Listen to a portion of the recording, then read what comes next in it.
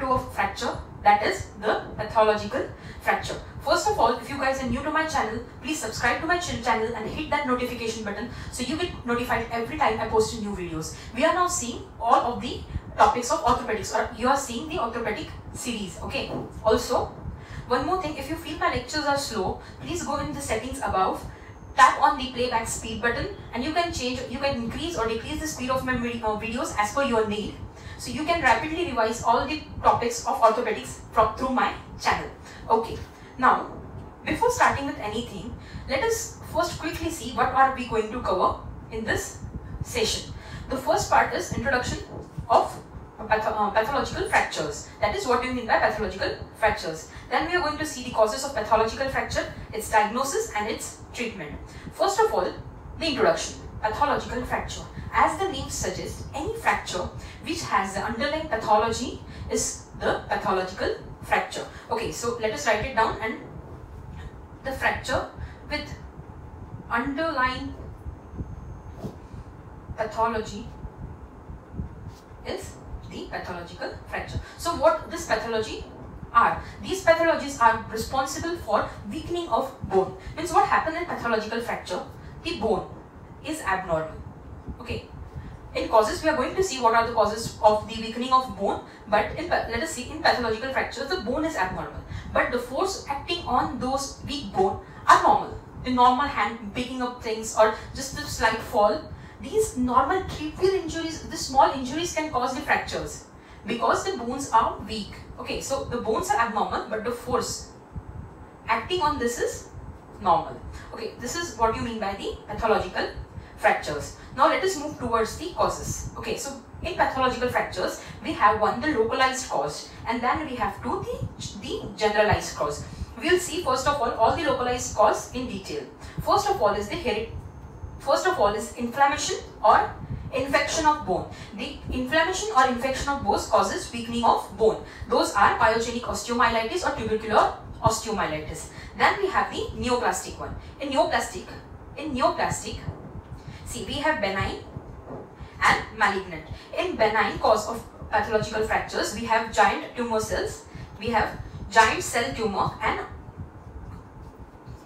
chondroma. Okay, so we have giant cell tumor and chondroma. In malignant cause, we have two. First of all is the primary and then the secondaries, that is metastasis of the primary tumors. So the primary cause is osteosarcoma or Twiggs tumor. Okay. So these are the two primary causes. In secondary causes, in males we have the lung, prostate and kidney carcinoma, and in female it is breast, lung or genital carcinomas. Okay, so these are the neoplastic causes of pathological fractures. Then we have miscellaneous. Those are simple bone cysts. Radiation lesions or any ischemia. All these are responsible for the causing of pathological fractures. So all we have seen, okay, these are the localized cause of pathological fractures. Now let us see the generalized cause in detail. Okay, so the first one we are going to see is hereditary. So in hereditary, we have osteogenic imperfecta, then we have osteoporosis, and then we have the dyschondroplasia. Okay, so these are the hereditary cause of pathological fractures. Then we have our acquired. In acquired, we have osteoporosis, osteomalacia, rickets, scurvy, dissemination of malignancies in bone. So what are the disseminated malignancies in bone? We have multiple myeloma and diffuse metastatic cancer. Okay, so these are the disseminated malignancies in bone. Okay, now we have miscellaneous as well. Those are two, the Paget's disease, miscellaneous PP, the Paget's disease and the polyostotic dysplasia. Okay, so all these are the causes of pathological fracture. In all of these causes, the osteoporosis is the most common cause of pathological fractures, right? Okay, now let us move towards the diagnosis. Okay, whenever fractures comes to you, you take the history that it is you get the history as it is a minor fall or any normal strenuous work which caused the fracture, but that fracture had a history of pain in that fractured area. Like if, for example, your humerus is getting fractured because of osteoporosis. Okay, so this humerus will have pain some days prior to the fracture. This pain is an indication that there is a pathology, there is an underlying pathology in that upper limb, and which may lead to the pathological fractures. So you get history of pain in the affected area. Okay, so this is the classical presentation of pathological fractures. So, and we are going to diagnose it with X-ray. On X-ray, you will be able to see the fracture and the pathology. Like, is there any cyst, tumor, lesion, or whether it is osteoporosis, anything. You can see if there is a pathology of bone, you will be able to see on imaging the fracture and the pathology. So, by hearing this, we can say, or you might be thinking that we can prevent these pathological fractures, right? You can have a prophylactic care to prevent this fracture. Yes, there you can prevent this pathological fracture if you diagnose that pathology beforehand, right? If a person is suffering from osteoporosis, severe osteoporosis, if the person is a patient of Paget's disease or any other pathology, first treat that pathology. If you treat that pathology, the fracture is not going to happen. So pathological fracture is preventable fracture if you search for this pathology beforehand and treat it. Okay, now let us move towards the treatment, right? So in treatment, what we are going to see is you're going to take the treatment in two things. Okay, first of all, we are going to detect the underlying pathology. We are going to detect the underlying pathology. Obviously, if we treat the cause, you treat the fracture.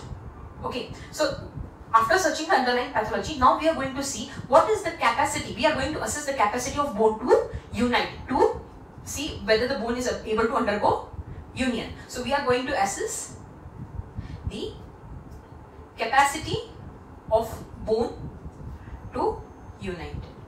Okay, so under these two headings, we are going to see how we are going to treat the fractures. Okay, as you have seen here, the capacity of bone to unite.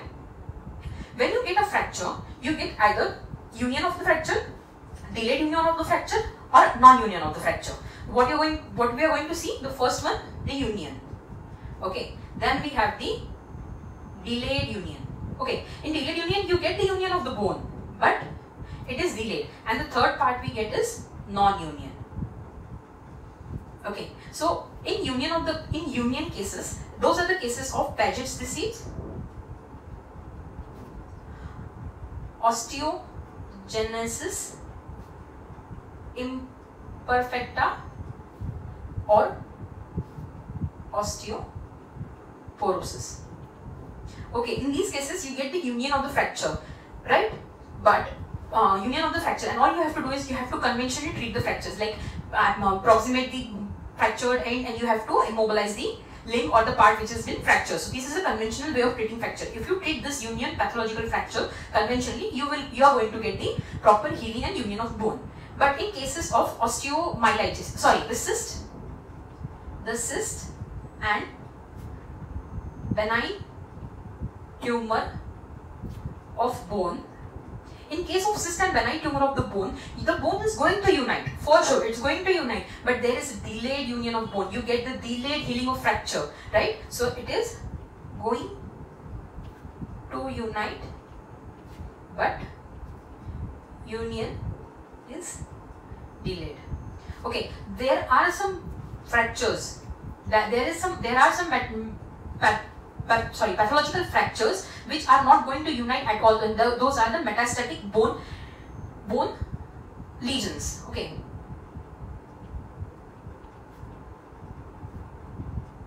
These metastatic bone lesions are not going to unite at all unless and until you give the chemotherapy, you give the radiotherapy. After giving the chemotherapy and radiotherapy, you are going to see that the bones are healing. So it is not going to unite at all unless you do chemo and radiotherapy.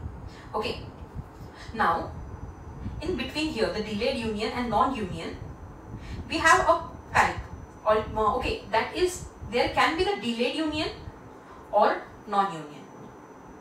depending on the severity of the cause. In case of osteomyelitis, if you treat the osteomyelitis in conventional method, it is going to show the delayed union, or it will not unite at all, depending on the severity of osteomyelitis. Okay, so these are the ways you can treat the fractures, and you are going to get the three types: union, delayed union or non-union, and proper non-union.